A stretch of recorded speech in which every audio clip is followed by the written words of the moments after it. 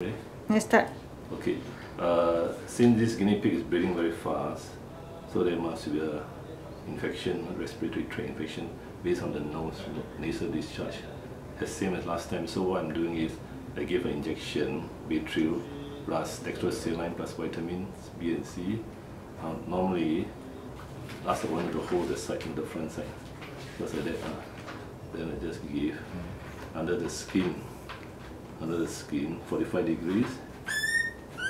Oh, okay. Sometimes the guinea pig will, the skin is quite thick. Yeah, sometimes it's very hard to get in. Okay.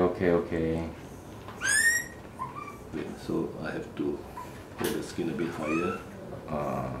She's very tense now. Okay, in already.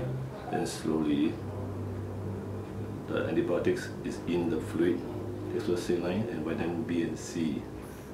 So you give it vitamin C for this guinea pig? Yes. Do I stop?